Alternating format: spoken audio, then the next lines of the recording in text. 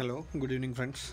ఈరోజు మనము next chapter చూడబోతున్నాం, agriculture and allied activities. Actually నేను మొన్న చేశాను, మళ్ళీ పోస్ట్ చేయలేదు, కమెంట్స్ చేస్తున్నారు మీరు. సో బికాస్ కంటిన్యూ చేస్తామని చెప్పాను. I'm continuing this. I'll do all the chapters and I'll complete them before exam. So don't worry. Let's start. Next chapter is agriculture. Agriculture చాప్టర్లో అగ్రికల్చర్ అండ్ అలీడ్ యాక్టివిటీస్ అని ఉంటాయి. Agriculture అంటే ఒట్టి agriculture కాదు, దీంట్లో వేరే సెక్టార్స్ కూడా ఉంటాయి, లైక్ యానిమల్ హస్బెండరీ, తర్వాత హార్టికల్చర్, ఫిషరీస్, ఈ 3 సెక్టార్స్ ఉంటాయి. ఇంకా పౌల్ట్రీ, మీట్ అవన్నీ యానిమల్ హస్బెండరీ సెక్టార్లోనే వచ్చేస్తాయి. సో తెలంగాణ వచ్చిన తర్వాత చాలా ఇంప్రూవ్మెంట్ జరిగింది ఈ సెక్టార్లో. ముఖ్యంగా మన ఇరిగేషన్ ఫెసిలిటీస్ అనేవి బాగా పెరిగాయి. ఎందుకంటే మన గవర్నమెంట్, ముఖ్యంగా మన తెలంగాణ మూమెంట్ అంతా జరిగింది నీళ్లు, నిధులు, నియామకాలు అనే దాని మీదనే. సో దాంట్లో నీళ్లు అనేది ముఖ్యమైన విషయం. మనకు చాలా డిస్క్రిమినేషన్ జరిగింది బిఫోర్ తెలంగాణ అని మనకు తెలిసిన విషయమే. సో దాన్ని ముఖ్యంగా దృష్టిలో పెట్టుకొని మన గవర్నమెంట్ దీన్ని ఎంకరేజ్ చేస్తుంది, ఇరిగేషన్ సెక్టర్ని బాగా ఎంకరేజ్ చేస్తుంది. So let's start no. అగ్రికల్చర్లో నేను చెప్పాను ఆల్రెడీ, అగ్రికల్చర్ ఒకటే కాదు, అగ్రికల్చర్ ఉంటుంది, ప్లస్ ఫారెస్ట్రీ ఉంది, లైఫ్ స్టాక్ ఉంది, ఫిషరీస్ ఉంది, హార్టికల్చర్ ఉంది, ఇవన్నీ ఉన్నాయి. దీంట్లో మన ఎకానమీలో లాస్ట్ 2014 నుంచి 2021-22 వరకు చూస్తే 13.94% గ్రోత్ అయింది. అంటే అప్పట్లో 76,00,00,000 కోట్లు ఉన్న అగ్రికల్చర్ సెక్టార్ ఈరోజు 189,000 కోట్లు దాకా వెళ్ళింది. అంటే 1,89,000 కోట్ల దాకా చేరింది.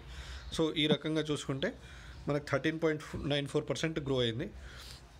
అలాగే మనకు ఆల్ ఇండియా లెవెల్లో చూసుకుంటే ఆ టైంలో ఓన్లీ 9.55% గ్రో అయిందన్నమాట. So that is about this paragraph. Next వచ్చేసి ఈ లైఫ్ స్టాక్ సబ్ సెక్టర్. ఈ అగ్రికల్చర్లో ముఖ్యంగా గ్రోత్ కనిపించింది మనకు లైఫ్ స్టాక్లో. దాంట్లో ఏంటంటే 49% గ్రోత్. 49% అగ్రికల్చర్ సెక్టర్లో ఉన్న యాక్టివిటీస్ని అన్నింటినీ లైఫ్ స్టాక్ సెక్టర్ కాంట్రిబ్యూట్ చేస్తుందన్నమాట. ఆ తర్వాత 44% క్రాప్స్, ఆ తర్వాత 3% ఫిషరీస్, మిగతా 2.8% ఫారెస్ట్రీ అండ్ లాగింగ్ సెక్టర్ అనమాట. సో అగ్రికల్చర్ అండ్ హార్టికల్చర్తో పోలిస్తే యానిమల్ హస్బెండరీ ఎక్కువ కాంట్రిబ్యూట్ చేస్తుంది. ఇది బాగా గుర్తుపెట్టుకోండి. Major dominating sector under agriculture అనేది ఏంటి అంటే మన animal husbandry sector. This alone contributes 49% of agriculture and allied activities. Next మన అగ్రికల్చర్ యానిమల్ హస్బెండరీలో మన పాపులేషన్ కూడా బాగా పెరిగింది. అప్పట్లో మనకు 2012-19 మధ్యలో పాపులేషన్ చూసుకుంటే 26.7 మిలియన్ ఉన్న పాపులేషన్ ఇప్పుడు 32.6 మిలియన్కి చేరింది. అంటే దీంట్లో 22.21% గ్రో అయింది. ఇంత గ్రోత్ మన ఇండియాలో సెకండ్ హైయెస్ట్ గ్రోత్ అనమాట. ఇది ఓన్లీ ఆఫ్టర్ వెస్ట్ బెంగాల్ మన దగ్గర గ్రోత్ ఉంది. నెక్స్ట్ వచ్చేసి మన రైతు బంధు స్కీమ్ గురించి నేను ఈరోజు కూడా కొన్ని క్వశ్చన్స్ చూశాను. ఖచ్చితంగా దీని గురించి మనకు ఎగ్జామ్లో వచ్చే ఛాన్స్ ఉంది. ఇప్పటిదాకా దీని మీద 50,000 కోట్లు ఖర్చు పెట్టారు. 8 ఇన్స్టాల్మెంట్స్లో వేశారు. మిగతా ఇన్స్టాల్మెంట్స్ కూడా ముందు వస్తుంటాయి. అంటే ఈ డాక్యుమెంట్ రిలీజ్ చేసేదాకా 8 ఇన్స్టాల్మెంట్స్ అయిపోయాయి. ఆ తర్వాత కూడా నాకు తెలిసి ఒక ఇన్స్టాల్మెంట్ వచ్చింది, ఇంకో సెకండ్ ఇన్స్టాల్మెంట్ పెండింగ్ ఉంది, అది కూడా వచ్చేస్తుంది. నెక్స్ట్ వచ్చేసి మన న్యూ ప్రాజెక్ట్స్ తీసుకోవడం వల్ల ఇరిగేటెడ్ ఏరియా అనేది, గ్రాస్ ఇరిగేటెడ్ ఏరియా, నేను ఆల్రెడీ చెప్పాను ఇరిగేటెడ్ ఏరియా మీద బాగా కాన్సన్ట్రేట్ చేశారని, అది 119% పెరిగింది. అంటే డబల్ కంటే ఎక్కువైంది అనమాట. అప్పట్లో 62 లక్షల ఎకరాలు నీళ్లు అందితే ఇప్పుడు 136 లక్షల ఎకరాలకి నీళ్ళు అందుతున్నాయి. ఇది సిగ్నిఫికెంట్ డెవలప్మెంట్ మన దగ్గర. సో దీన్ని ఎలా చేయగలిగారు అంటే మిషన్ కాకతీయాలతోని, లిఫ్ట్ ఇరిగేషన్ ప్రాజెక్ట్స్తోని, అండ్ దానివల్ల మనకు ఇరిగేషన్ అనేది బాగా పెరిగిపోయింది. అండ్ ప్యాడీ అంటే మన వరి ధాన్యం పండించడం అనేది, దీనివల్ల ఇరిగేషన్ పెరగడం వల్ల వరికి నీళ్ళు ఎక్కువగా అవసరం ఉంటాయి కాబట్టి 300% వరి ధాన్యం పెంచడం అనేది పెరిగింది. అలాగే కాటన్ అంటే పత్తి కూడా 61% పెరిగింది తెలంగాణ రాష్ట్రం ఏర్పడిన తర్వాత. సో దీనివల్ల ఏంటంటే రైతులకు ప్యాడీ అండ్ కాటన్ గవర్నమెంట్ బాగా పెద్ద ఎత్తున కొనుగోలు చేస్తుంది. దానివల్ల వాళ్ళకి సస్టైనబుల్ ఇన్కమ్ కూడా ప్రొవైడ్ చేస్తుంది. కమర్షియల్ అగ్రికల్చర్ వైపు మెల్లగా రైతులందరూ మళ్తున్నారు. ఇంకోటి ముఖ్యంగా మన గవర్నమెంట్ ప్రస్తుతం తీసుకునే 2 ప్రాజెక్ట్స్ తీసుకుంటుంది. క్రాప్ డైవర్సిఫికేషన్ అంటే ఎక్కువ రైతులు మన ప్యాడీ మీదనే డిపెండ్ అవ్వడం వల్ల ఏమవుతుందంటే అందరూ ఒకేసారి కోస్తారు. వరి ధాన్యం కోసినప్పుడు సడన్గా మార్కెట్కి వెళ్ళేసరికి మార్కెట్లో డిమాండ్ సప్లై ఎక్కువైపోతుందన్నమాట. అందరూ ప్యాడీ కోసినప్పుడు సడన్గా ఇప్పుడు మనము దసరా తర్వాత మనకు ప్యాడీ ఇది సంక్రాంతి టైంలో ఈ సీజన్ వచ్చేస్తుంది అనమాట.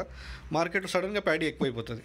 అప్పుడు ఏంటి, మన దగ్గర స్టోరేజ్ ఫెసిలిటీస్ లేవు కాబట్టి మార్కెట్లో సప్లై ఎక్కువైపోయింది కాబట్టి సడన్గా మార్కెట్లో రేట్స్ అనేవి పడిపోతాయి. రైతులకనే దానివల్ల వచ్చే లాభం అనేది రాదు, వాళ్ళ పంటకు పెట్టుబడి అనేది రాదు. సో వాళ్ళు ఆ రేట్ డిసైడ్ చేసుకోలేరు. నేను ఎంతకు పండించినా సరే మార్కెట్లో అంత రేట్ లేదు అని తక్కువ అమ్మేసి వెళ్ళిపోతారనమాట. సో దాని గురించి మన క్రాప్ డైవర్సిఫికేషన్ చేస్తే ఏముందంటే, వరి అనేది ఒకటే కాకుండా వేరే క్రాప్స్ కూడా వస్తాయి. ఇప్పుడు మనము ఆయిల్ పామ్ ఉంది, ఆయిల్ పామ్కి చాలా డిమాండ్ ఉంది మన దగ్గర, కానీ మనం పండించట్లేదు. అలాగే ఫ్రూట్స్ అండ్ వెజిటేబుల్స్ ఉన్నాయి, ఫ్లవర్స్ ఉన్నాయి, ఇంకా వేరు రకాల ప్లాంట్స్ ఉన్నాయి. వాటిని అన్నింటిని ఎంకరేజ్ చేస్తే ఏంటంటే మనకు మార్కెట్లో పెట్టుబడి వాళ్ళ రైతులకు వాళ్ళ పెట్టుబడి ధర అందుతుంది. వాళ్ళకు రేట్స్ బాగా వాళ్ళ రేట్స్ వాళ్ళే డిసైడ్ చేసుకోవచ్చు. అందుకే గవర్నమెంట్ ముఖ్యంగా క్రాప్ డైవర్సిఫికేషన్ మీద దృష్టి పెడుతుంది. అలాగే ఆయిల్ పామ్ ఏంటంటే మనము చాలా తక్కువ పండిస్తున్నాం అండ్ మోస్ట్లీ ఇంపోర్ట్ చేస్తుంటాం వేరే కంట్రీస్ నుంచి. అందుకని మనం ఆయిల్ పామ్ మిషన్ని కాన్సన్ట్రేట్ చేస్తున్నాం. అండ్ ఇంకో ముఖ్యమైన విషయం ఏంటంటే, ఆయిల్ పామ్లో తెలంగాణ దగ్గర హైయెస్ట్ ప్రొడక్టివిటీ ఉంది.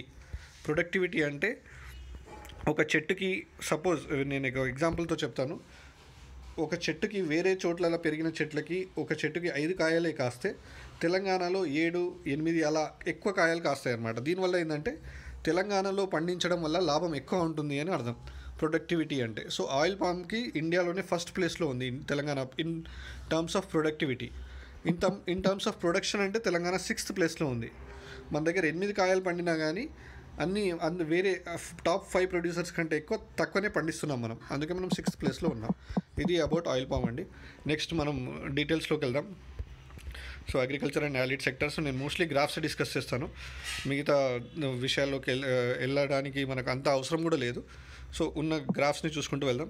తెలంగాణలో జీవీఏ, గ్రాస్ వాల్యూ యాడెడ్, 2014 నుంచి 22 వరకు చూస్తే ఏ సెక్టార్ నుంచి ఎక్కువ కాంట్రిబ్యూట్ అయింది. ఇక్కడ 3 సెక్టార్స్ ఉంటాయి మనకి ఎకానమీలో. ఒకటి అగ్రికల్చర్, ఇండస్ట్రీస్, సర్వీసెస్. సో మీరు ఈరోజు నేను ఒక మాక్ టెస్ట్ సాల్వ్ చేశాను. దాంట్లో మళ్ళీ అడిగారు, అంటే లాస్ట్ తెలంగాణ వచ్చినప్పటి నుంచి డామినెంట్ సెక్టార్ ఏది అని, కాంట్రిబ్యూషన్ చేసిన డామినెంట్ సెక్టార్ ఏది అంటే సర్వీసెస్ సెక్టార్. అలాగే క్వశ్చన్స్ ఇంకో రకంగా ఎలా వస్తాయంటే, తెలంగాణ స్టేట్ ఏర్పడి నుంచి అగ్రికల్చర్లో కాన్స్టెంట్గా ఇంక్రీజ్ కనిపించింది అని అంటాడు. చూడండి, కాన్స్టెంట్గా ఇంక్రీజ్ ఉందా? లేదు. మధ్యలో కొంచెం డిక్రీజ్ అయింది, మళ్ళీ ఇక్కడ 2020-21లో పెరిగింది, మళ్ళీ తగ్గింది. సో కాన్స్టెంట్ ఇంక్రీజ్ లేదు. ఏ సెక్టర్లో కూడా కాన్స్టెంట్ ఇంక్రీజ్ లేదు. కొన్నిసార్లు పెరుగుతుంది, కొన్నిసార్లు తగ్గుతుంది. అలాగే second most contributor to Telangana economy అంటే అగ్రికల్చర్ కాదు, ఇండస్ట్రీ సెక్టర్. అలాగే సెకండ్ మోస్ట్ ఎంప్లాయర్ ఎవరు, అందరికంటే హైయెస్ట్ ఎంప్లాయ్మెంట్ ఇచ్చే సెక్టర్ ఏది అంటే అగ్రికల్చర్. 48% పాపులేషన్ దీని మీద డిపెండ్ అయి ఉందన్నమాట. సెకండ్ మోస్ట్ మనకు ఎంప్లాయ్మెంట్ ఇచ్చే సెక్టర్ ఏది అంటే సర్వీసెస్ సెక్టర్. సో వీటి మధ్యలో కన్ఫ్యూజ్ కాకండి. ఎంప్లాయ్మెంట్ విషయానికి వచ్చేసరికి అగ్రికల్చర్ చాలామందిని ఎంప్లాయ్ చేస్తుంది. బట్ ప్రొడక్టివిటీ అంటే మనకు ఆదాయం వచ్చేసరికి అగ్రికల్చర్ నుంచి చాలా తక్కువ ఆదాయం ఉంటుంది. అందుకే దీన్ని దీస్ గైస్ అన్ఎంప్లాయ్మెంట్ అంటారు. అంటే అన్ఎంప్లాయ్మెంట్ ఉన్నట్టు కనిపించదు. ఇంట్లో అందరూ ఏం చేస్తున్నారు అంటే పంటల్లో మన చేను దగ్గర పనికి వెళ్తున్నాము అంటారు, కానీ అంతమంది అవసరం లేనిచట్టు కూడా పని చేస్తుంటారు అని అర్థం. డిస్గైజ్డ్ అన్ఎంప్లాయ్మెంట్ అంటారు. దానికి వివిధ రకాల కారణాలు ఉన్నాయి. ఎందుకంటే మన దగ్గర ఇండస్ట్రీ సెక్టార్లో అంత అబ్జర్వ్ చేసుకునే కెపాసిటీ లేదు ఇంకా కూడా. అండ్ మన సర్వీసెస్ సెక్టార్లో అబ్జర్వ్ చేసుకునే కెపాసిటీ ఉన్నప్పటికీ మన పాపులేషన్ దగ్గర స్కిల్లింగ్ కానీ ఎడ్యుకేషన్ ఫెసిలిటీస్ కానీ లేవు. సో వీటన్నిటి వల్ల మనకు ఇప్పటికీ అగ్రికల్చర్ ఒక డామినెంట్ సెక్టర్గానే ఉంది ఎంప్లాయ్మెంట్ పరిస్థితి. నెక్స్ట్ వచ్చేసి మన అగ్రికల్చర్ లోపల ఏ సెక్టార్ ఎక్కువ కాంట్రిబ్యూట్ చేస్తుంది. ఇక్కడ ముఖ్యంగా మీరు గమనించాల్సింది, ఒకప్పుడు 38% కాంట్రిబ్యూట్ చేసే యానిమల్ హస్బెండరీ సెక్టార్ ఏదైతే ఉందో ఇప్పుడు 49.7%కి వెళ్ళిపోయింది. సో గణనీయంగా పెరుగుతున్న సెక్టార్ ఏది ఇప్పుడు యానిమల్ హస్బెండరీ అండ్ ఆలిడ్ యాక్టివిటీస్లో అంటే అది మన యానిమల్ హస్బెండరీ సెక్టార్. అంతేకాకుండా మీరు గమనించాలి, క్రాప్ సెక్టార్కి రోజుకి కాంట్రిబ్యూషన్ అనేది తగ్గిపోతుంది. దానికి కారణం ఏంటంటే జనాలు షిఫ్ట్ అవుతున్నారు. కమర్షియల్ క్రాప్స్ వరకు కావచ్చు, యానిమల్ హస్బెండరీకి కావచ్చు, లేదా వేరే సెక్టార్స్లోకి వెళ్ళిపోతున్నారు. కాబట్టి అగ్రికల్చర్ క్రాప్ ప్రొడక్షన్ అనేది తగ్గుతుంది. ఇది మంచిదా లేదా అంటే అది మనం చెప్పలేము. ఎందుకంటే దీంట్లో ఎక్కువ లాభాలు ఆర్జించే వాళ్ళు ఉన్నారంటే ఓకే, నష్టాలు ఆర్జించే వాళ్ళు ఉన్నారంటే అలాంటి వాళ్ళు వేరే సెక్టర్స్కి వెళ్ళిపోవడమే మంచిది. సో నెక్స్ట్ వచ్చేసి మన నెక్స్ట్ గ్రాఫ్ ఇక్కడ చూడండి. అగ్రికల్చర్ అనేది తెలంగాణలో ఎకనామిక్ డెవలప్మెంట్కి ఎంత కాంట్రిబ్యూట్ చేసింది. సో ఒకప్పుడు 0.5% కాంట్రిబ్యూట్ చేసి, అది కూడా -0.5% ఉండేది. అంటే అగ్రికల్చర్లో గ్రోతే లేని ఒక సంవత్సరం ఉండేది 2015-16. కానీ అలాంటిది ఇప్పుడు 9.1% గ్రోత్ అయింది. అలాగే 1920లో మన కరోనా పీరియడ్ కంటే ముందు పీరియడ్ చూసుకుంటే 35% గ్రోత్. అంటే మనకు జరిగిన మొత్తం గ్రోత్ 100% అయితే దాంట్లో 36% గ్రోత్ అగ్రికల్చర్ సెక్టార్ వల్లనే వచ్చింది. సో ఇది మనం మా తెలంగాణలో అగ్రికల్చర్ సెక్టర్, తెలంగాణ రాష్ట్రం ఏర్పడిన తర్వాత ఎలా అగ్రికల్చర్ సెక్టర్ గ్రో అవుతుంది అనేది దీనికి అది నిదర్శనం. నెక్స్ట్ వచ్చేసి ఈ అగ్రికల్చర్ సెక్టర్ మనకి ఇంత కాంట్రిబ్యూట్ చేస్తుంది కదా గ్రోత్లో. మరి ఈ సెక్టార్లో ఏ సెక్టార్స్ కాంట్రిబ్యూట్ చేస్తున్నాయంటే అవి మరి మన అగ్రికల్చర్ లోపల ఉండే సెక్టార్స్ ఏవి ఏంటంటే మన క్రాప్స్ ఒకటి. ఇక్కడ చూడండి 2015-16లో క్రాప్స్ నెగటివ్ గ్రోత్ రేట్లో ఉన్నాయి. సో ఇప్పుడు మళ్ళీ అదే మనం 21-22లో చూసుకుంటే అసలు క్రాప్ గ్రోత్ రేట్స్ చాలా 0.1% ఉంది. లైఫ్ స్టాక్ గ్రోత్ రేట్ చూడండి 8.4% ఉంది, 9.9% ఒకప్పుడు. క్రాప్ గ్రోత్ రేట్ ఒకప్పుడు 25% ఉన్నది కూడా ఇప్పుడు 0 దగ్గరికి వచ్చేసింది, ఆల్మోస్ట్ నీళ్ళకి వచ్చేసింది. కానీ వేరే సెక్టార్స్ మాత్రం గ్రో అవుతున్నాయి. ఫారెస్ట్రీ కానీ, ఫిషింగ్ కానీ, లైఫ్ స్టాక్ కానీ ఇవి గ్రో అవుతున్నాయి. కానీ మన క్రాప్ సెక్టార్కి ప్రాధాన్యత మాత్రం పడిపోతుంది డే బై డే. ఇది మనం చూడాల్సింది.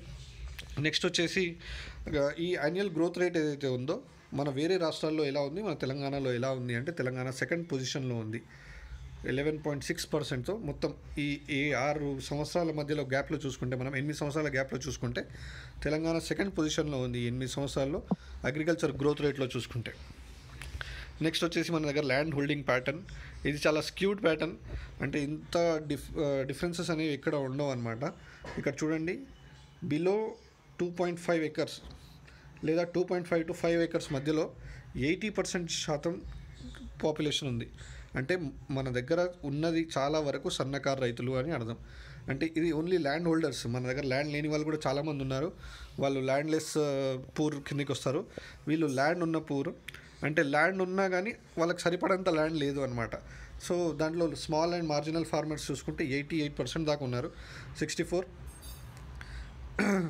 88% అవుతుంది మొత్తం యాడ్ చేసి చూడండి. సో వీటిలో సో ఇప్పుడు ఏం చేయాలన్నా మనం ఏ పాలసీ తీసుకోవాలన్నా, రేపటికి మీరు అందరు గ్రూప్ 1 ఆఫీసర్స్ అవుతారు. మీరు ఏ పాలసీ డిసిషన్ తీసుకోవాలన్నప్పుడు కూడా ఈ స్మాల్ అండ్ మార్జినల్ ఫార్మర్స్ని దృష్టిలో పెట్టుకొని చూసుకోవాలి. ఇప్పుడు ఈ large and semi medium and medium large farmers ఉన్నారు. వీళ్ళకు గవర్నమెంట్ డెసిషన్స్ మీద ఆధారపడాల్సిన అవసరం కూడా అంతగా ఉండదు. వాళ్ళ దగ్గర సొంత పెట్టుబడి ఉంటుంది, సొంత ఆదాయం ఉంటుంది. వాళ్ళు స్టోరేజ్ ఫెసిలిటీస్ పెంచుకోగలరు. వాళ్ళకు ఎడ్యుకేషన్ అండ్ వేరే రకాల ఫెసిలిటీస్ కూడా వాళ్ళు అందకపోయినా వాళ్ళు అందించుకోగలరు. బట్ మన ముఖ్యమైన టార్గెట్ ఎప్పుడు ఉండాల్సింది స్మాల్ అండ్ మార్జినల్ ఫార్మర్స్. వీళ్ళ కోసమే మన గవర్నమెంట్ అహర్నిశలు ప్రయత్నం చేస్తుంది అండ్ ముందు కూడా చేయాలి. వాళ్ళ కోసమే మన ఎప్పుడైనా ఒకటి గుర్తుపెట్టుకోండి, స్టేట్లో గ్రోత్ అనేది ఉంది అని అనిపిస్తే చాలదు. గ్రోత్ అనేది కాదు మనకు కావాల్సింది, ప్రోగ్రెస్ కావాలంటే ఒక్కరు కాదు, ముందుకెళ్లాల్సింది అందరం. అన్ని అంటే ల్యాండ్ హోల్డింగ్ క్లాస్, పెద్దగా ల్యాండ్ హోల్డింగ్ క్లాస్ ఉంది, ఈ బాగా గ్రో అయింది, క్యాపిటలిస్ట్ పెరిగిపోయారంటే అది కాదు మనకు కావాల్సింది. మన సొసైటీ ఏంటంటే మన అందరూ బాగుండాలి, అందులో మనం ఉండాలి. ఇదే మన కాన్సెప్ట్. అందుకే ఈ స్మాల్ అండ్ మార్జినల్ ఫార్మర్స్ మీద మరియు ల్యాండ్లెస్ పూర్ మీద మన కాన్సన్ట్రేషన్ ఎప్పుడు ఉండాలి. మన పాలసీ డెసిషన్స్ కూడా వాళ్ళకి నెగిటివ్గా ఎఫెక్ట్ అయ్యేటట్టు ఉండకూడదు. సో ఇది వీళ్ళు చూడండి, 88% ఫార్మర్స్ ఉన్నారు. వీళ్ళు హోల్డ్ చేసే ల్యాండ్ ఎంత, క్లోజ్ టు మనం 30 + 20 60% ల్యాండ్ వీళ్ళు హోల్డ్ చేస్తున్నారు. కానీ మిగతా ఫార్మర్స్ ఎంతమంది, 15% వాళ్ళు మిగతా 40% ల్యాండ్ హోల్డ్ చేస్తున్నారు. సో ఇది మన స్క్యూడ్. అంటే దీనికి రకరకాల రీజన్స్ ఉన్నాయి, హిస్టారికల్ రీజన్స్ కానీ వేరు రీజన్స్ ఉన్నాయి. ఇక్కడ మళ్ళీ సోషల్ గ్రూప్స్ ప్రకారం ఇచ్చారు. మీ క్వశ్చన్స్ ఇక్కడ నుంచే ఫ్రేమ్ అవుతుంటాయి. అంటే ఏ సోషల్ గ్రూప్లో తక్కువ ల్యాండ్ హోల్డింగ్ క్లాసెస్ ఉన్నారు. ఇప్పుడు మనం స్కీమ్స్ చూడండి, ల్యాండ్ డిస్ట్రిబ్యూషన్ స్కీమ్ ఒకటి స్టార్ట్ చేసింది గవర్నమెంట్ అప్పట్లో. అంటే ఎందుకు స్టార్ట్ చేసింది, దీని కారణం ఏంటి అంటే మీకు అర్థం కావాలంటే కొన్ని సెక్షన్స్ దగ్గర ల్యాండ్ అనేది చాలా తక్కువ ఉంది. వాళ్ళ పాపులేషన్ ఇప్పుడు ఎస్సీ షెడ్యూల్ కాస్ట్ పాపులేషన్ స్టేట్లో 16% దగ్గరగా ఉన్నా వాళ్ళ దగ్గర ల్యాండ్ హోల్డింగ్ ఎంతమంది ఉన్నారు, ఓన్లీ 11% ఉన్నారు. అంటే ల్యాండ్ హోల్డ్ చేసే ల్యాండ్ 11% ఉంది. బట్ అందరి దగ్గర ల్యాండ్ ఉందా, 11% మెంబర్స్ దగ్గర ల్యాండ్ ఉందా అంటే అది కూడా ఉండదు. సో ఇలాంటి వాళ్ళ పూర్ పీపుల్ని ఎంకరేజ్ చేయడానికి ల్యాండ్ డిస్ట్రిబ్యూషన్ స్కీమ్ అనేది స్టార్ట్ చేస్తుంది. ఇంకా ఇలాంటి వేరు వేరు స్కీమ్స్ కూడా వస్తున్నాయి. నెక్స్ట్ వచ్చేసి మన graph annual rainfall between 2014 to 2021. మన దగ్గర ఇప్పుడు కూడా 900 అరౌండ్ యాన్యువల్ రెయిన్ఫాల్ ఉంటుంది, 900 mm దగ్గర. ఇది మన general rainfall. But last 2 years నుంచి ఈ సంవత్సరం ఇంకా రాలేదు దీంట్లో డేటా. బట్ లాస్ట్ 2-3 years నుంచి యాన్యువల్ రెయిన్ఫాల్ అనేది బాగా పెరుగుతుంది. దీనికి క్లైమేట్ చేంజ్ కారణం అంటున్నారు, లేదా మన దగ్గర అంటే మాన్సూన్ కారణం అంటున్నారు. ఆ రీజన్స్ మనకు సెకండరీ అయిపోతాయి. మనకు ముఖ్యంగా కావాల్సింది ఏంటంటే లాస్ట్ 2-3 years నుంచి రెయిన్ఫాల్ అనేది బాగా ఎక్కువగా ఉంటుంది అంతే మనకు. Next gross zone area under వానాకాలం అంటే ఖరీఫ్ అంటారు, వానాకాలం అంటారు, రెయినీ సీజన్ అంటారు. సో దీంట్లో ఎక్కువ మన దగ్గర సోన్ ఏరియా అంటే ఎక్కువ ఏ క్రాప్స్కి పెట్టారు అనేది దీంట్లో ఈ గ్రాఫ్లో ఉంటుంది. సో ఇక్కడ 2 కాన్సెప్ట్స్ ఉంటాయి, gross son area by net cropped area. అంటే 2 వేర్వేరు కాన్సెప్ట్స్ అనమాట. దీనికి నేను ఎక్స్ప్లెయిన్ చేస్తాను. గ్రాస్ సోన్ ఏరియా అంటే ఏంటి, నెట్ క్రాప్డ్ ఏరియా అంటే ఏంటి. ఇప్పుడు మన దగ్గర సపోజ్ తెలంగాణ వదిలేయండి, నేను ఒక రైతుని, నా దగ్గర ఒక 10 ఎకరాల భూమి ఉంది అనుకుందాం. నా దగ్గర 10 acres భూమి ఉంది. సో నా నెట్ క్రాప్డ్ ఏరియా ఎంత అంటే నాది 10 acres నెట్ క్రాప్డ్ ఏరియా. ఇది నా నెట్ క్రాప్డ్ ఏరియా అని చెప్పుకోవచ్చు. సో నా దగ్గర ఉన్నది 10 acres agriculture land. Non agriculture పర్పస్లో ఇంకో 2 acres ఉండొచ్చు. అంటే దాన్ని ఏకర్స్లో కాకుండా ఒక 2 ఇల్లులు ఉండొచ్చు నా దగ్గర, వేరు ఒక ఫ్యాక్టరీ ఉండొచ్చు ఒక ఎకరంలో. అది నాన్ అగ్రికల్చర్ పర్పస్లోకి వచ్చేస్తుంది. ఇది మనకు సంబంధం లేదు. మన దగ్గర అగ్రికల్చర్ ఏరియా ఏదైతే ఉందో, దేంట్లో అయితే నేను పంటలు పండిస్తున్నానో అది మనకు నెట్ క్రాప్డ్ ఏరియా అయిపోతుంది అన్నమాట. ఇది నెట్ క్రాప్డ్ ఏరియా 10 acres. మరి గ్రాస్ క్రాప్డ్ ఏరియా అంటే ఏంటి అంటే ఈ 10 acresలో నేను ఒకే సంవత్సరంలో 2 వేర్వేరు పంటలు వేస్తున్నాను. అంటే ఖరీఫ్ సీజన్లో ఒక పంట, వానాకాలంలో ఒకటి వేస్తున్నాను, యాసంగిలో ఇంకో పంట వేస్తున్నాను. అప్పుడు నేను మొత్తంగా ఈ 10 ఎకరాలను 2 సార్లు వాడుతున్నాను కాబట్టి నా దగ్గర మొత్తం ఎన్ని ఎకరాలు యూజ్లోకి వస్తున్నాయి, 20 acres యూజ్లోకి వస్తున్నాయి. అంటే 2 times 10 ఎకరాలను వాడుతున్నాను కాబట్టి అది 20 acres అయిపోతుంది. దీన్ని గ్రాస్ క్రాప్డ్ ఏరియా అంటారు. So net cropped area and grass cropped area అనే డిఫరెన్స్ మీకు తెలిసిపోయి ఉంటుంది. సో ఎప్పుడైనా మనకు నెట్ క్రాప్డ్ ఏరియా కంటే గ్రాస్ క్రాప్డ్ ఏరియా ఎక్కువగా ఉంటుంది. ఇక్కడ మనకు ఎందుకంటే నెట్ క్రాప్డ్ ఏరియా అంటే టోటల్, కొన్నిసార్లు అసలు ఒకటే పంట వేసినప్పుడు 2 సేమ్గా కూడా ఉండొచ్చు. సో గ్రాస్ సోన్ ఏరియా ఏదైతే ఉందో, గ్రాస్ క్రాప్డ్ ఏరియా గ్రాస్ సోన్ ఏరియా అంటే ఏంటంటే 2 సేమే. సో దీంట్లో ఎక్కువ మనము మన ల్యాండ్ని దేనికి వాడుతున్నాం అంటే మీరు చూడండి, 2014-15 నుంచి అప్పట్లో కాటన్కి ఎక్కువ వాడేవాళ్ళం. ఇప్పుడు కాటన్ దాదాపు అంతే ఉన్నా, అంటే పత్తికి అంతే ఉన్నా, ప్యాడీకి వరికి బాగా పెరిగిపోయింది.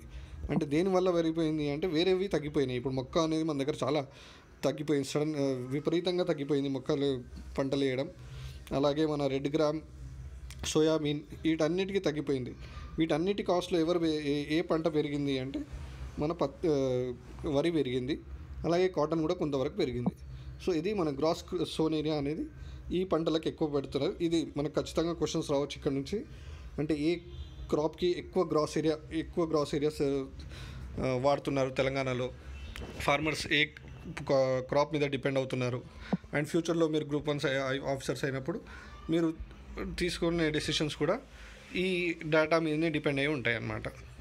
నెక్స్ట్ గ్రాస్ సోన్ ఏరియా అండర్ యాసంగి. ఇంతకుముందు మనం వానాకాలం చూసాము, ఇప్పుడు యాసంగిలో కూడా మనం చూసుకుంటే 2014లో 43% ఉన్నది, 2020-21లోకి 76% మనము వరి ధాన్యాలే వేస్తున్నాము 2 సీజన్స్లో కూడా. నెక్స్ట్ వచ్చేసి మనకు మేజ్ ఉంది 6.3%, అప్పట్లో 14% ఉండేది, ఇప్పుడు 6% దాకా వచ్చేసింది. తర్వాత గ్రౌండ్ నట్, బెంగాల్ గ్రామ్, సీసము. ఇక్కడ మీకు ఇంకో రకమైన క్వశ్చన్స్ కూడా రావచ్చు. వీటిలో ఏవి వానాకాలం పంటలని, వీటిలో ఏవి యాసంగి పంటలని, లేదా వీటిలో గణనీయంగా ఏ పంట క్రాప్ ఏరియా అనేది తగ్గిపోయింది, లేదా ఏ క్రాప్ ఏరియా గ్రాస్ క్రాప్డ్ ఏరియాలో ఏ పంట ఎక్కువ పెరిగిపోయింది. ట్రెండ్స్ మీద క్వశ్చన్స్ రావచ్చు, లేదా డేటా మీద క్వశ్చన్ రావచ్చు. అది బాగా గుర్తుపెట్టుకోండి. ఈ మిగతా దీంట్లో ఉన్నదంతా జస్ట్ ఆ గ్రాఫ్స్ మీద ఎక్స్ప్లెనేషనే ఉంటుంది.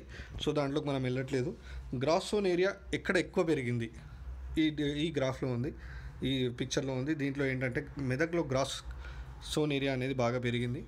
తగ్గింది దేంట్లో అంటే నిర్మల్లో. ఇక్కడ 2-3 డిస్ట్రిక్ట్స్ గుర్తుపెట్టుకుంటే చాలు మనకు. వికారాబాద్, మెదక్ అండ్ మహబూబ్ నగర్, వీటిలో బాగా పెరిగింది. ఎంతవరకు పెరిగిందంటే మెదక్లో అయితే 57% పెరిగింది. అంటే ఇంతకుముందు 10 ఎకరాల్లో వేసేవాళ్ళు 10 ఎకరాలే కల్టివేట్ చేస్తుండే మెదక్లో, ఇప్పుడు 15 ఎకరాల దాకా వెళ్ళిపోయిందనమాట. So this is difference. Next వచ్చేసి క్రాపింగ్ ఇంటెన్సిటీ. క్రాపింగ్ ఇంటెన్సిటీ అంటే ఏంటి అంటే ఇక్కడ మనం చూసుకుందాము. Raising number of crops in the same area during 1 agriculture year. So దీనికి మనకి ఇప్పుడు మళ్ళీ అర్థమైపోయి ఉంటుంది, గ్రాస్ సోన్ ఏరియా అనేది పెంచడం. గ్రాస్ సోన్ ఏరియాని పెంచడం అనేది క్రాపింగ్ ఇంటెన్సిటీ. మనం ఒకటే ల్యాండ్లో ఒకటే సంవత్సరంలో ఎన్ని ఎక్కువ పంటలు పండిస్తున్నాము, అదే మన క్రాపింగ్ ఇంటెన్సిటీ. ఇది ఎంత ఎక్కువ ఉంటే అంత మన ల్యాండ్ ఫర్టైల్ ఉన్నట్టు, మన ప్రొడక్టివిటీ అంత ఎక్కువ ఉన్నట్టు. So district level cropping intensity చూసుకుంటే మన దగ్గర హైయెస్ట్ ఇంటెన్సిటీ ఎక్కడ కనిపిస్తుంది మనకు?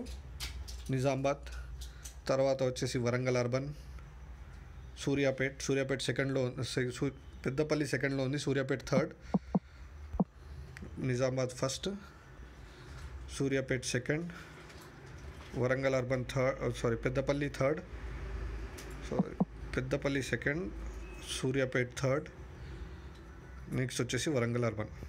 సో క్రాపింగ్ ఇంటెన్సిటీ అంటే ఇక్కడ ఎక్కువ ఫర్టైల్ ల్యాండ్స్ ఉన్నాయి, లేదా ఒకటే ల్యాండ్ నుంచి ఎక్కువ పంటలు వస్తున్నాయని అర్థం. సో ఇది క్రాపింగ్ ఇంటెన్సిటీ. మన అగ్రికల్చర్ ప్రొడక్షన్ అనేది ఎలా చూడండి, ఇక్కడ డిఫరెన్స్ కనిపిస్తుంది. మనం ఇంతకుముందు చెప్పుకున్నాం క్రాప్ యొక్క పర్సంటేజ్ తగ్గిపోతుంది అన్నాం. పర్సంటేజ్ తగ్గిపోతుంది అన్నంత మాత్రాన ప్రొడక్షన్ కూడా తగ్గుతుంది అని కాదు. అంటే లైఫ్ స్టాక్ సెక్టర్ పెరుగుతుంది, అగ్రికల్చర్ సెక్టర్ తగ్గుతుంది అని చెప్పుకున్నాము. దాని అర్థం ఏంటంటే అంతగా ఆ life stock sector పెరిగినంతగా agriculture sector పెరగట్లేదు అని అర్థం. సో అప్పట్లో మన దగ్గర 100 crores వచ్చేది సపోజ్ అనుకుందాం అగ్రికల్చర్ నుంచి. అప్పుడు 50 crores క్రాప్ నుంచి వచ్చేవి, మిగతా 30 crores అట్లాగా యానిమల్ హస్బెండరీ నుంచి డిఫరెంట్గా వచ్చేవి. కానీ ఇప్పుడు మనకి ఏమైపోయింది అంటే ఇప్పుడు మన total agriculture and allied sector నుంచి 200 crores వస్తున్నప్పుడు మన అగ్రికల్చర్ అండ్ క్రాప్ ఏరియా నుంచి తక్కువ వస్తుంది. అంటే అప్పుడు 50 వచ్చింది కదా, ఇప్పుడు 90 దాకా వస్తుంది. బట్ యానిమల్ హస్బెండరీతో పోల్చుకుంటే అప్పుడు 30 ఉండే, ఇప్పుడు 80-90 దగ్గరికి అయిపోయింది అనమాట ఇది కూడా. సో ఇక్కడ మీకు డిఫరెన్స్ అర్థమవుతుంది. పెరగలేదా అంటే పెరిగింది, 50 నుంచి 90 అయింది. కానీ ఈ యానిమల్ హస్బెండరీ సెక్టర్ ఏదైతే విపరీతంగా గ్రో అయిందో అంతగా ఇది గ్రో అవ్వలేదు. సో మనకు క్రాప్ ప్రొడక్షన్ అనేది అప్పట్లో 2014 and 15లో 231 lakh metric tons ఉండే, ఇప్పుడు 353 lakh metric tons అయింది. పెరిగింది కానీ యానిమల్ హస్బెండరీ సెక్టార్ పెరిగినట్టు పెరగలేదు. సో గవర్నమెంట్ ఏం స్టెప్స్ తీసుకుంటుంది, ఏమేమి చేస్తుంది అంటే ల్యాండ్ రికార్డ్స్ అప్డేషన్. మనకు అందరికీ తెలుసు ధరణి ప్రోగ్రామ్ మోస్ట్ ప్రెస్టీజియస్ అండ్ దీనివల్ల చాలా ప్రాబ్లమ్స్ సాల్వ్ అయ్యాయి ఇప్పటికే. అండ్ ఇది చాలా ట్రాన్స్పరెంట్గా ఉంది. ఇంకా కొన్ని ఇష్యూస్ ఉన్నాయి, ముందు క్లియర్ చేస్తున్నారు. నెక్స్ట్ వచ్చేసి క్రాప్ బుకింగ్. అంటే ప్రతి మండల్లో ఒక ఎంపీఎస్ఓ ఆఫీసర్ని అపాయింట్ చేశారు. ప్రతి డేటా కలెక్ట్ చేయడానికి ఆ ఆఫీసర్ ప్రతి క్వార్టర్కి వెళ్ళి ప్రతి ఫీల్డ్స్ గురించి, అగ్రికల్చర్ గురించి, వేరు సెక్టార్స్ గురించి అవి కలెక్ట్ చేస్తుంటారనమాట. ఏంది డేటా మొత్తం రియల్ టైం డేటా కలెక్ట్ చేస్తుంటారు. అలాగే ఎంపీఎస్ఓ ఇది సిటిఓ అప్లికేషన్ అని ఒక యాప్ తయారు చేశారు. దాంట్లో ఎప్పటికప్పుడు రియల్ టైం డేటా అప్లోడ్ చేస్తుంటారు. మళ్ళీ crop cutting experiments. So crop cutting experiments ఏంటంటే రియల్గా ఎంత వస్తుంది, ప్రొడక్టివిటీ ఎట్లా ఉంటుంది, హార్వెస్ట్ అంటే మనకు పంట తీసినప్పుడు ఎంతవరకు మనకు దాంట్లో లాభాలు వస్తున్నాయి అనేది రియల్ టైం వాళ్ళు అక్కడ ఉండి హార్వెస్ట్ చేసేటప్పుడు చూసుకొని ఆ డేటా అప్లోడ్ చేస్తారనమాట. అందుకే అది బాగా రియలిస్టిక్గా ఉంది. Next paddy and cotton. మనం ఇంతకుముందే చెప్పుకున్నాం, ప్యాడీ విపరీతంగా పెరిగింది, 300% పెరిగింది అప్పటి నుంచి ఇప్పటికి చూసుకుంటే. అలాగే మన కాటన్ కూడా 60% పెరిగింది. సో వాటిని చూసుకుందాం ఇప్పుడు. ఇక్కడ చూడండి ఏరియా వైజ్గా ప్యాడీ ఎంత పెరిగింది అంటే ఇక్కడ గ్రాఫ్లోనే డైరెక్ట్ వెళ్ళిపోదాం. అప్పట్లో 25 లక్షల ఎకరాలే ఉండేది ప్యాడీ, ఇప్పుడు 104 లక్షల ఎకరాల దాకా వెళ్ళింది. మళ్ళీ కాటన్ అప్పట్లో ఏంటంటే 45 లక్షల ఎకరాలే ఉండేది.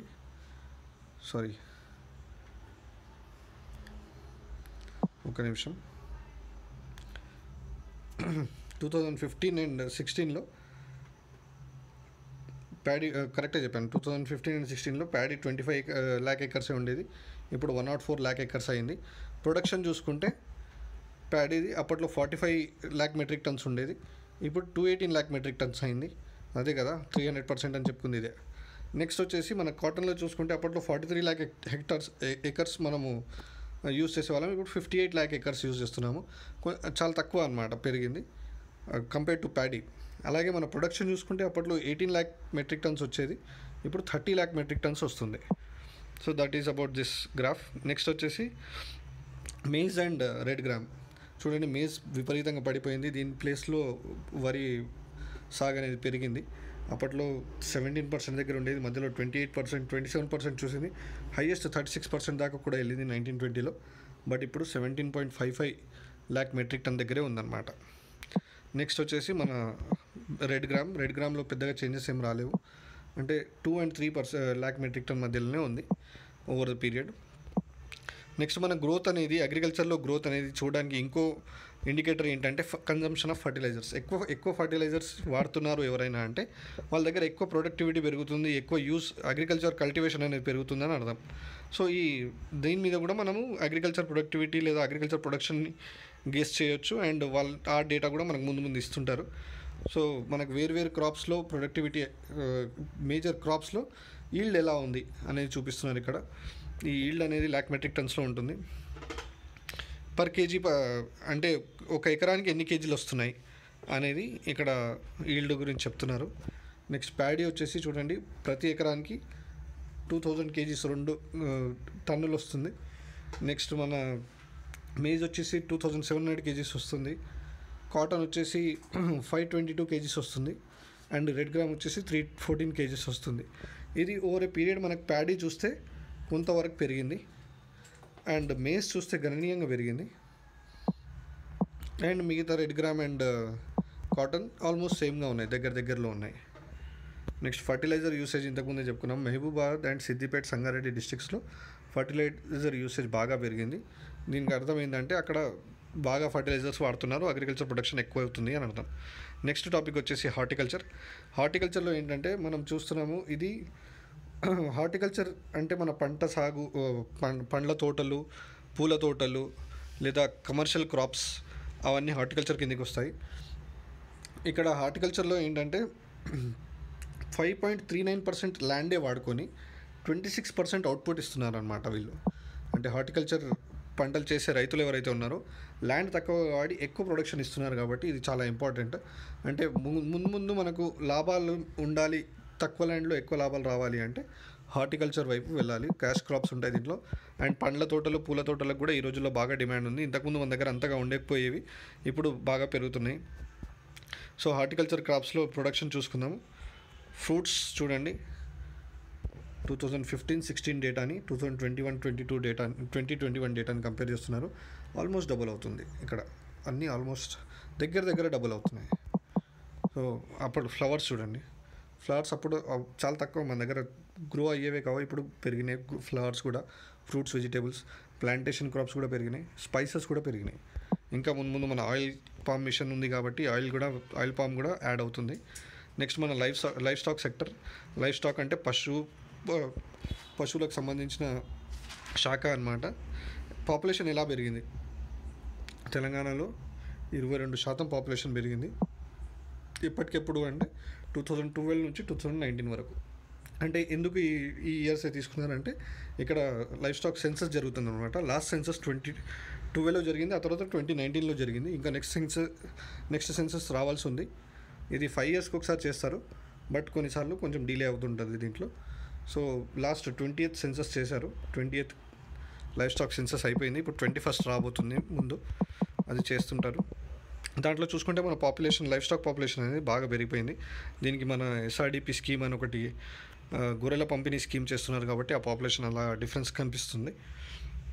నెక్స్ట్ ఈ లైఫ్ స్టాక్ సెక్టార్ నుంచి ఎంత లాభం వస్తుంది, ఆ లాభాలలో ఎవరెవరికి ఎంతెంత వాటా ఉంది అంటే total life stock gross value added output చూస్తే 80,000 కోట్లు సంవత్సరానికి.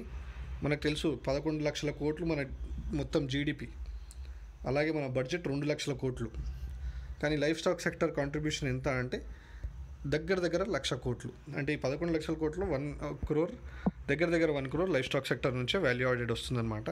సో దీంట్లో హయ్యెస్ట్ కాంట్రిబ్యూటర్ మిల్క్, తర్వాత మీట్లో ఇవి రెండు కలిపితే దీనికంటే ఎక్కువ దగ్గర దీనికి అవుతుంది.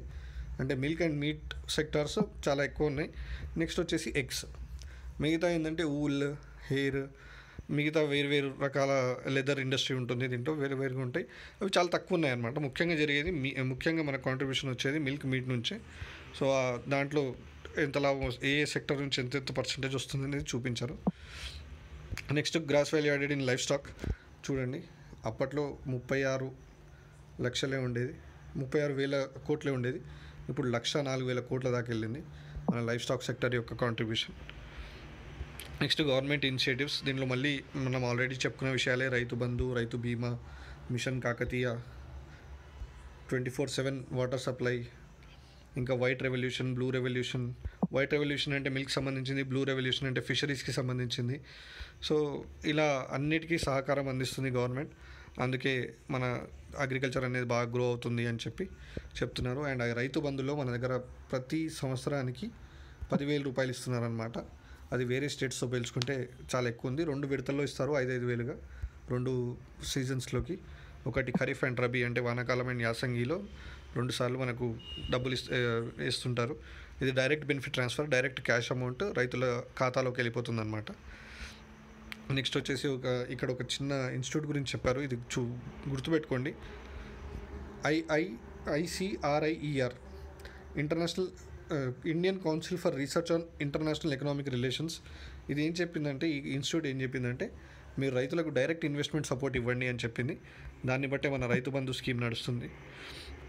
నెక్స్ట్ దీంట్లో ఆల్రెడీ మనం మాట్లాడుకున్నాము ఎంతెంతమందికి ఎన్ని పోయినాయని, ఇంతకుముందు చెప్పుకున్నాము. 63 lakh బెనిఫిషరీస్ ఉన్నారు. 50,000 కోట్ల దాకా డబ్బులు ఇప్పటిదాకా వేశారు.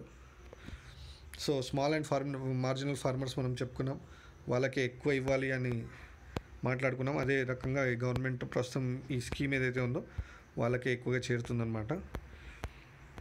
72% స్మాల్ అండ్ మార్జినల్ ఫార్మర్స్ ఉన్నారు. స్మాల్ మార్జినల్ ఫార్మర్స్ ఉన్నారు, 18% స్మాల్ ఫార్మర్స్ ఉన్నారు, లార్జ్ ఫార్మర్స్ కూడా ఉన్నారు కొంతమంది బెనిఫిషరీస్. సో ఇలా అందరూ కవర్ అవుతున్నారు. నెక్స్ట్ సోషల్ కేటగిరీ వైజ్గా చూసుకుంటే ఎస్సీస్ 13.19% ఉన్నారు, ఎస్టీస్ 12.76% ఉన్నారు, బీసీస్ 53% ఉన్నారు, అదర్స్ 20% ఉన్నారు. సో ఇది వీళ్ళదంతా కాంపోజిషన్ ఈ స్కీమ్లో. నెక్స్ట్ ఇప్పటిదాకా ఎంత వేశారు చూడండి, అమౌంట్ డిస్బర్స్డ్, ఏ టైంలో ఎంత వేశారు, మొత్తం ఎంత వేశారు అనేది ఇక్కడ మనకు అర్థమైపోతుంది.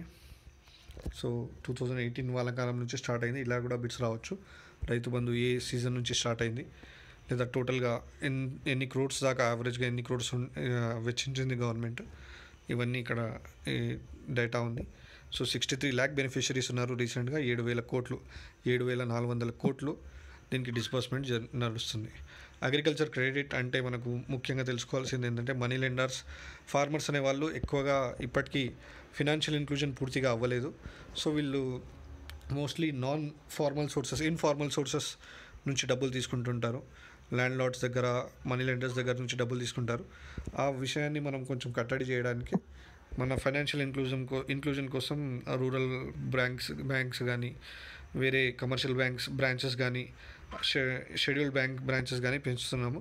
సో దాంట్లో భాగంగానే క్రాప్ లోన్ వేవర్ అనేది ఒక స్కీమ్ కూడా తీసుకొచ్చారు. ఏంటంటే రైతు రుణమాఫీ, పంట రుణమాఫీ, రుణాలు ఏవైతే ఉంటాయో వాటిని మాఫీ చేసింది గవర్నమెంట్. 2014-15 నుంచి 18-19 మధ్యలో 16,000 కోట్లు మాఫీ చేసింది. దీనివల్ల 35 లక్షల మంది రైతులు వాళ్ళు లాభం పొందారు. మళ్ళీ రైతు బీమా గురించి కూడా ఈరోజు ఒక క్వశ్చన్ చూశాను నేను. రైతు బీమాలో 2 ముఖ్యమైన విషయాలు గుర్తుపెట్టుకోవాల్సింది ఏంటంటే, బీమా యొక్క ప్రీమియం ఏదైతే ఉందో అది మొత్తం గవర్నమెంటే కడుతుంది. ఎవరికి మరి 1 ఎకరా ఉన్న వాళ్ళకి ఎంత కడుతుంది, 10 ఎకరాలు ఉన్న వాళ్ళకి ఎంత కడుతుంది అంటే, అందరికీ సమానంగా ప్రీమియం గవర్నమెంటే కట్టుకుంటుంది. 1 ఎకర్ వాళ్ళు చనిపోయినా వాళ్ళకి 5 lakhs ఇన్సూరెన్స్ వస్తుంది. స్మాల్ అండ్ మార్జినల్ ఫార్మర్స్ చనిపోయినా వాళ్ళకి 5 lakh ఇన్సూరెన్స్ వస్తుంది. లార్జ్ ఫార్మర్స్ చనిపోయినా వాళ్ళకి 5 lakhs ఇన్సూరెన్స్ వస్తుంది. ఇది ఎందుకు ఇస్తున్నారంటే, వాళ్ళ ఫ్యామిలీకి మన సపోర్ట్ లాగా, ఫైనాన్షియల్ సపోర్ట్ లాగా, రిలీఫ్ లాగా, సోషల్ సెక్యూరిటీ లాగా ఇది ఇస్తున్నారనమాట. 10 రోజుల్లో ఈ అమౌంట్ క్రెడిట్ అవుతుంది అని గవర్నమెంట్ ప్రామిస్ చేస్తుంది. సో ఇప్పటిదాకా 75,000 ఫ్యామిలీస్కి ఇచ్చారు, రైతు బీమా స్కీమ్ సెటిల్మెంట్ చేశారు. సో 75,000 కుటుంబాలకి 3,000 కోట్లు ఇప్పటిదాకా ట్రాన్స్ఫర్ చేయడం జరిగింది.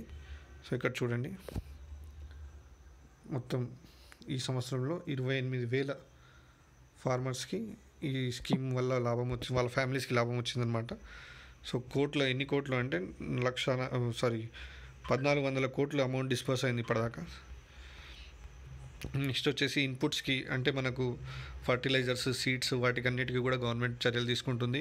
ఫేక్ సీడ్స్ అంటే స్పూరియస్ సీడ్స్ అంటారు, నకిలీ విత్తనాలు, దీనివల్ల చాలా నష్టపోతున్నారు. ఫార్మర్స్ సూసైడ్ కూడా చేసుకుంటున్నారు.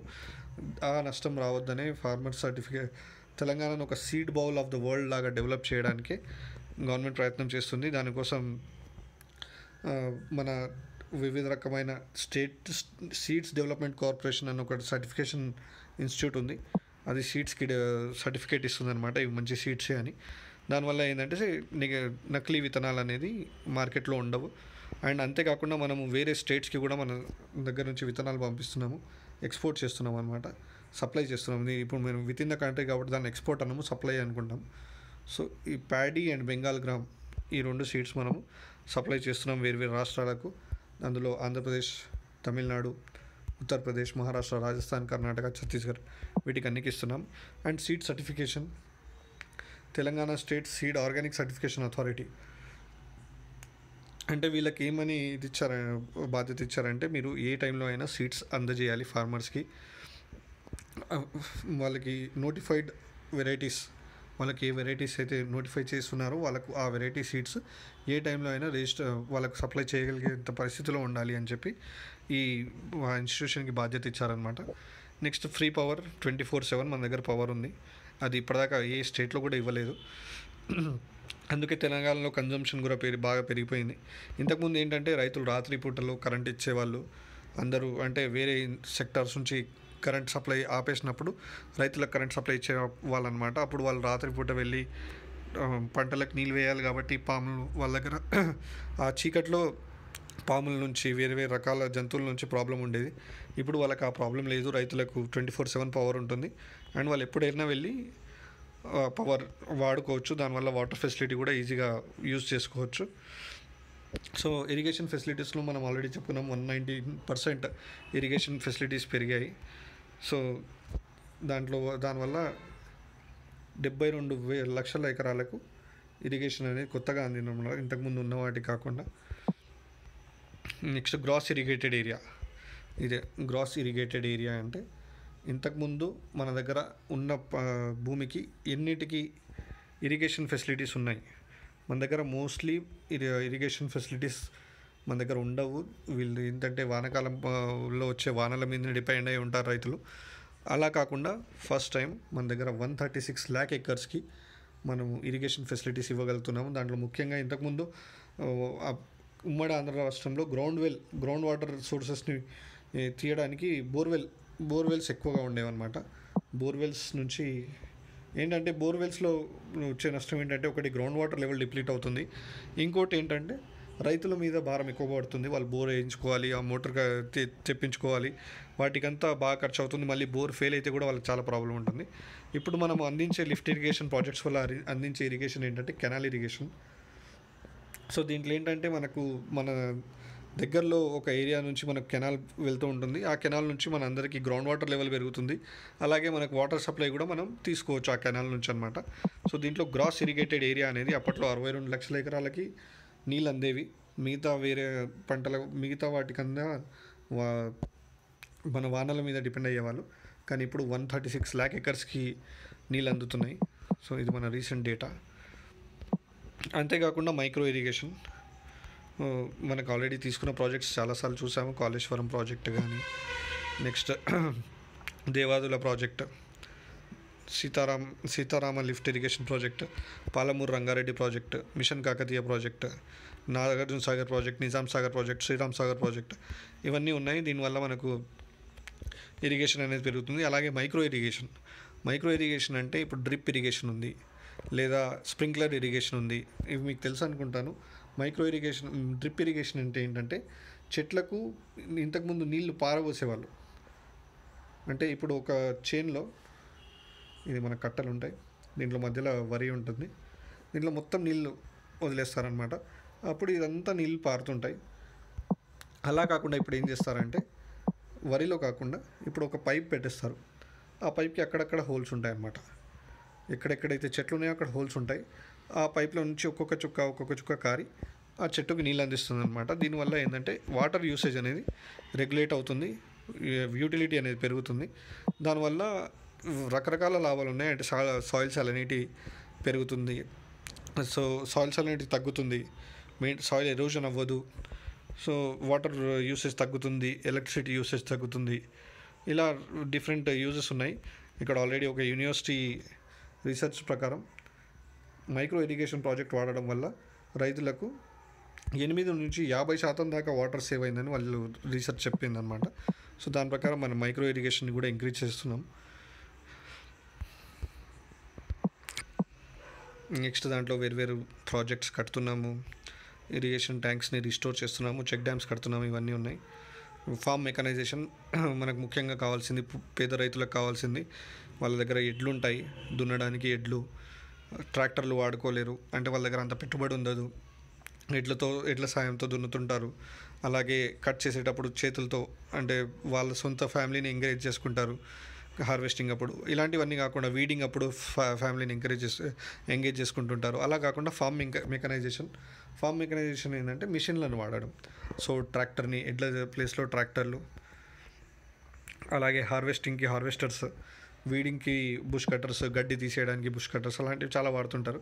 సో ఇలాంటివి ఎంకరేజ్ చేయడానికి గవర్నమెంట్ ఏం చేసిందంటే కస్టమ్ హైరింగ్ సెంటర్స్, అంటే ఇక్కడ ఏంటంటే కొన్ని అగ్రికల్చర్ మెషిన్స్ పెట్టుంటాయి, మనం వెళ్ళి రెంట్లో తీసుకోవచ్చు అనమాట. వాటిని రెంట్లో తీసుకొని వాడుకొని మళ్ళీ రిటర్న్ చేసేయచ్చు. సో వాళ్ళకి ఎంతో కొంత రెంట్ పే చేయాలి, దానివల్ల మనకు లాభం ఉంటుంది. ఏంటంటే ఇప్పుడు అవసరం వచ్చినప్పుడల్లా మనకు దొరుకుతుంది, మనకు మెయింటెనెన్స్ వాళ్ళు చేసుకుంటారు కాబట్టి మనకేముండదు, కొనాల్సిన పెట్టుబడి పెట్టాల్సిన అవసరం కూడా ఉండదు. సో అలా ఇది హెల్ప్ చేస్తుంది అనమాట కస్టమ్ హైరింగ్ సెంటర్స్, గుర్తుపెట్టుకోండి. నెక్స్ట్ వచ్చేసి రైతు వేదికలు కట్టిస్తున్నారు. ఇప్పటిదాకా మన దగ్గర ప్రతి ఒక్క అగ్రికల్చర్ ఎక్స్టెన్షన్ క్లస్టర్కి ఒక ఆఫీసర్ని అపాయింట్ చేశారు. ఆ ఆఫీసర్లకి ప్రతి 1 నుంచి 3 విలేజ్లకు ఒక క్లస్టర్ తయారు చేసి వాటికి ఒక రైతు వేదికను కట్టారు. ఆ రైతు వేదికలలో రైతులకు కావాల్సిన వివిధ రకాల సహాయాలు అందుతుంటాయి అన్నమాట. వాళ్ళకి ఇన్ఫర్మేషన్ కానీ, వాళ్ళకు ఆఫీసర్తో వెళ్ళి కలవడానికి, వాళ్ళకు సజెషన్స్ తీసుకోవడానికి, ఇలా ప్రతి ఒక్క రైతు వేదికకి 22 lakhs ఇచ్చి దాంట్లో 12 lakhs అగ్రికల్చర్ డిపార్ట్మెంట్ ఇస్తుంది, 10 lakhs మన్రేగా ఫండ్స్ నుంచి వస్తున్నాయి. సో ఇలా రైతు వేదికలు కడుతున్నారు. మీరు అందరు చూస్తుంటారు, ఊళ్ళలో అయితే కనిపిస్తుంటుంది. అక్కడ రైతు బంధు సమితి అని ఒక కమిటీస్ ఫామ్ చేశారు. వాళ్ళు ఏంటంటే కమిటీ అంతా కలిసి కొన్ని ఫెసిలిటీస్ వాళ్ళు తయారు చేసుకోవచ్చు అని. అంటే ఇప్పుడు ఒక ఊర్లో అందరు కలిసి మాట్లాడుకొని ఒక పంట వేసుకొని దాన్ని ఒక దగ్గర అమ్ముకొని అంత చేసుకుంటే, ఒక కమిటీ లాగా చేసుకుంటే ఒక కోఆపరేటివ్ ఫార్మింగ్ లాగా తయారై వాళ్ళకు పంటకి రావాల్సిన పెట్టుబడి ఏదైతే ఉందో మంచిగా లాభాలు వస్తాయని చెప్పి ఇలా ఈ ఆలోచనతో ఇది ఎంకరేజ్ చేస్తున్నారు. అలాగే క్రాప్ డైవర్సిఫికేషన్, మనం ముందే చెప్పుకున్నాము క్రాప్ డైవర్సిఫికేషన్ అంటే ఏంటని. దాంట్లో హైయెస్ట్ క్రాప్ డైవర్సిఫికేషన్ నిర్మల్లో ఉంది, వికారాబాద్, సంగారెడ్డి, ఇవి గుర్తుపెట్టుకోండి.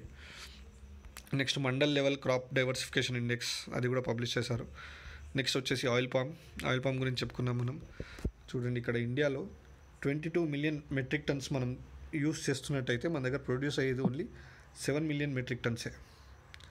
అదే మన తెలంగాణలో చూసుకుంటే మనము 3.30 lakh హెక్టార్స్, అంటే 8 లక్షల ఎకరాల్లోనే ఇది తీసుకుంటున్నాం అనమాట. ఇప్పుడు ఆయిల్ పామ్ కండక్ట్ చేస్తున్నాము. కాకపోతే మనకు fresh fruit bunches 16.85 lakh metric tons అవసరం ఉన్నాయి. 16.85 lakhs మెట్రిక్ టన్స్ మనకు వస్తుంది. సో మనకు కావాల్సింది ఎంత అంటే 28 lakh హెక్టార్స్కి, లేదా 70 లక్షల ఎకరాల దాకా మనకు వస్తే మనం డిమాండ్ని మీట్ అవ్వగలుగుతాం అనమాట. ఈ ప్రస్తుతం 8 లక్షల ఎకరాలే ఉంది, మనకు 70 లక్షల ఎకరాల దాకా మనము అవసరం ఉంది మనకు ప్రొడక్షన్ అనేది. So 6th in oil palm area, first in productivity చెప్పుకున్నాము. నెక్స్ట్ తెలంగాణకి ముందు మన గవర్నమెంట్ ఏం ప్లాన్ చేస్తుందంటే తెలంగాణలో 20 lakh ఎకర్స్కి మనం ఎంకరేజ్ చేయాలి ఆయిల్ పామ్ని అని చెప్పి ఈ 26 districtsలో మొత్తం చేయాలి అని. మెట్రిక్ టన్స్లో చూడండి, ఇప్పటికి చాలా ఇంప్రూవ్ అయ్యాం, కానీ ఇంకా చాలా స్కోప్ ఉంది. సో అప్పట్లో 50,000 57,000 మెట్రిక్ టన్స్ వచ్చేది, ఇప్పుడు 2 lakh మెట్రిక్ టన్స్ ప్రొడక్షన్ ఉంది. సో ఇంప్రూవ్మెంట్ ఉంది, బట్ ఇంకా చాలా కావాలి. సో షేర్ ఆఫ్ ప్రొడక్షన్ అనేది ఇప్పుడు 13% ఇండియాలో మొత్తం జరిగే ఆయిల్ పంప్ ప్రొడక్షన్లో 13% తెలంగాణ నుంచే వెళ్తుంది. ఇలాంటి క్వశ్చన్స్ కూడా రావచ్చు. సో బాగా చూసుకుంటూ ఉండండి. నెక్స్ట్ ఆర్గానిక్ ఫార్మింగ్ ఏంటంటే 3 సంవత్సరాల దాకా దాంట్లో పంటలో ఎలాంటి ఫర్టిలైజర్స్ వాడకుండా వాటిలో ఆర్గానిక్ పద్ధతిలో పంటలను గ్రో చేస్తే దాన్ని ఆర్గానిక్ ఫార్మింగ్ అంటారు. సో వాటిలో చాలా రేట్ బాగా వస్తుందన్నమాట. ఆర్గానిక్ ఫార్మింగ్కి ఈ రోజులో బ్రాండ్ నేమ్ పెరిగిపోయింది. చాలా వరకు సిటీస్లో ఉన్న మిడిల్ క్లాస్, ఇక అప్పర్ మిడిల్ క్లాస్ ఫ్యామిలీస్ ఏవైతే ఉన్నాయో వాళ్ళు ఆర్గానిక్ వాటిని ఎంకరేజ్ చేస్తున్నారు, అలాంటివి తీసుకోవాలనుకుంటున్నారు. అలాగే ఒక కేస్ స్టడీ ఇచ్చారు ఇక్కడ, నాగసముద్రం విలేజ్, దండేపల్లి మండలం, మంచిర్యాల జిల్లా. దీంట్లో ఏంటంటే వాళ్ళు జనరల్గా ఇప్పుడు వరి ధాన్యం పండించేవాళ్ళు, దానివల్ల వాళ్ళకి 50,000 నుంచి 60,000 వచ్చేది ఎకరకి. కానీ మధ్యలో ఏం చేశారంటే వాళ్ళు బ్లాక్ అండ్ బ్రౌన్ రైస్ పంట వేశారనమాట. దానివల్ల ఏమైందంటే వాళ్ళకు ఎకరకి 3.5 లక్షల ఆదాయం వచ్చింది. సో ఈ యొక్క నాగసముద్రం అనే విలేజ్లో కండక్ట్ చేసిన ఎక్స్పెరిమెంట్ అనమాట, ఇది కేస్ స్టడీ అనమాట. సో దాంట్లో ఏంటంటే మనము ఈ బ్లాక్ అండ్ బ్రౌన్ రైస్ వల్ల హెల్త్ అడ్వాంటేజెస్ ఎక్కువ ఉన్నాయి. సో దానికి ఎక్కువ రేట్ ఉంది. అలాంటివి చేస్తే రైతులకు కూడా బాగా ఎంకరేజ్మెంట్ వస్తుంది, వాళ్ళకు హెల్ప్ఫుల్గా ఉంటుంది. నెక్స్ట్ వచ్చేసి SRDP scheme, sheep rearing development programme. దీని గురించి కూడా క్వశ్చన్స్ రావచ్చు. ఇందులో 5,000 కోట్ల స్కీమ్ ఇది 2017లో లాంచ్ అయింది. తర్వాత దీంట్లో ఏంటంటే ప్రైమరీ షీప్ బ్రీడర్ కోఆపరేటివ్ సొసైటీస్కి వాళ్ళ మెంబర్స్కి గొర్రెలు ఇస్తుంటారనమాట. 20 గొర్రెలు, ఒక పొట్టేలు ఇస్తారు. వీటి యూనిట్ కాస్ట్ వచ్చేసి 1,25,000, కానీ ఇప్పుడు 1,75,000కి పెంచారు. దీంట్లో 75% సబ్సిడీ, 25% మాత్రమే రైతు వాటా ఉంటుంది. 75% సబ్సిడీ ఉంటుంది. సో దీనివల్ల మన దగ్గర మీట్ ప్రొడక్షన్ అనేది బాగా పెరిగిపోయింది. ఇప్పుడు ఓన్లీ ఇండియాలోనే సెకండ్ హైయెస్ట్ మీట్ ప్రొడక్షన్ మన దగ్గర జరుగుతుంది, ఓన్లీ ఆఫ్టర్ కర్ణాటక. డైరీ సెక్టర్లో కూడా 4 రూపీస్ మిల్క్ ఇన్సెంటివ్ ఇస్తున్నారు. అంటే గవర్నమెంట్ విజయ డైరీ, మదర్ డైరీ, ఈ డైరీస్కి పాలేస్తే కనుక మీకు మిల్క్ మీద అయితే పాల పెట్టుబడి ఏదైతే ఉంటుందో దాని మీద 4 రూపాయలు అదనంగా ఇస్తున్నారు. సో దానివల్ల కూడా రైతులకు లీటర్కి ఒక రైతు రోజుకి ఒక 20 లీటర్లు పాలు అమ్మారనుకోండి, వాళ్ళకు రోజుకి 80 రూపాయలు ఎక్కువ లాభం ఉంటుంది. సో ఒక నెల పీరియడ్లో చూసుకుంటే వాళ్ళకు ఒక 2-3 వేలు ఎక్కువ ఆదాయం వస్తుంది దానివల్ల, ఆ పెట్టుబడి సాయం వల్ల. నెక్స్ట్ మనకు ముఖ్యంగా కావాల్సింది లైఫ్ స్టాక్ సెక్టర్ ఉన్నప్పుడు దానికి సెకండ్ మోస్ట్ ఇంపార్టెంట్ ఇది ఏంటంటే ఫాడర్ అంటే గడ్డి లేదా ఏమంటారు దాన్ని, మేత, పచ్చి మేత కానీ ఎండు మేత కానీ వాటిని ఫాడర్ అనేది చాలా అవసరం. సో ఆ ఫాడర్ని గ్రో చేయడానికి దానికి ఎంకరేజ్మెంట్గా మన దగ్గర సబ్సిడీ రేట్లలో విత్తనాలు అందిస్తుంది గవర్నమెంట్. దానివల్ల రైతులకు ఏంటంటే గడ్డి కొరత అనేది ఉండట్లేదు. వాళ్ళ పశువులకు కూడా మేత కొరత లేనందువల్ల అవి బాగా పాలిస్తాయి. పాల దిగుబడి కానీ మీట్ అంటే మటన్ దిగుబడి కానీ బాగా పెరుగుతుంది. సో దానివల్ల లాభం అనేది ఉంటుంది సబ్సిడీ రేట్స్ వాళ్ళలో విత్తనాలు ఇవ్వడం వల్ల. సో ఇక్కడ చూడండి మిల్క్ ఎలా పెరిగింది, 4 లక్షల టన్నులు ఉన్నది కాస్త 5 లక్షల టన్నులకు పెరిగింది. అప్పట్లో మిలియన్ నెంబర్స్ అంటే 10 లక్షలు అనమాట, 1 మిలియన్ అంటే 10 లక్షలు. సో 1.6 ఉండేది 1.58 అయింది. నెక్స్ట్ మీట్ కూడా 5 ఉంటే మీట్ మాత్రం బాగా పెరిగింది. సో దీని కారణం మన SRDP స్కీమ్ అని చెప్పుకోవచ్చు, మన గొర్రెల పంపిణీ స్కీమ్. నెక్స్ట్ వచ్చేసి మన తెలంగాణ ఇది ఎగ్ ప్రొడక్షన్లో 3rd ప్లేస్లో ఉంది. పౌల్ట్రీ సెక్టర్ ఆల్రెడీ మన కమర్షియల్ పౌల్ట్రీ సెక్టర్ బాగా డెవలప్ అయ్యి ఉంది తెలంగాణలో. సో పౌల్ట్రీ సెక్టర్ నడుస్తుంది. అలాగే మన ఆక్వాకల్చర్లో, ఆక్వా అంటే మన చేపల సెక్టర్ అనమాట. దాంట్లో రైతులకు వెహికల్స్ ఇస్తున్నారు, చేపలు అమ్ముకోవడానికి వాళ్ళకి వెహికల్స్ ఉంటాయి, స్పెషలైజ్డ్ వెహికల్స్ ఇస్తున్నారు. అలాగే GHMC లిమిట్లో అయితే మనకు కస్టమైజ్డ్ వెహికల్స్ ఇస్తున్నారు. అలాగే అంతేకాకుండా integrated markets, fish market, meet market అని మార్కెట్స్ని కూడా ఎంకరేజ్ చేస్తుంది గవర్నమెంట్. లింకేజెస్ కూడా పెంచుతుంది. అలా ప్యాడీ ప్రొక్యూర్మెంట్ అండ్ మనం ఆల్రెడీ చూసాం, మన గవర్నమెంట్ ప్రస్తుతం ప్యాడీ మీద బాగా కాన్సన్ట్రేట్ చేస్తుంది. వరి కొనుగోలు అంటే మొన్న రీసెంట్గా సెంటర్ కొనుగోలు చేయలేదని ధర్నాలు చేశారు. సో వరి కొనుగోలు అనేది బాగా చేస్తుందన్నమాట గవర్నమెంట్. సో వరి కొనుగోలు బాగా పెరిగింది అని చెప్పడానికి ఇక్కడ గ్రాఫ్స్ ఉన్నాయి. సో 2015లో నుంచి 2022 వరకు చూస్తే ఎలా వరి కొనుగోలు పెరిగింది అనేది ఇక్కడ కనిపిస్తుంది. ఇక్కడ పోయింది. సో ఇది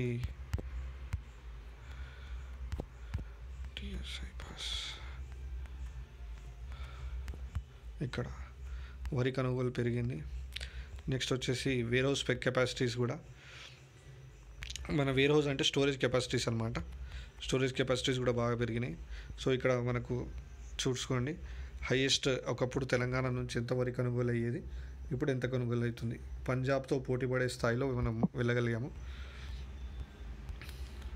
సో కాటన్ కార్పొరేషన్ ఎంత ప్రొక్యూర్మెంట్ జరిగింది, ఎంత పత్తి కొనుక్కున్నారనమాట.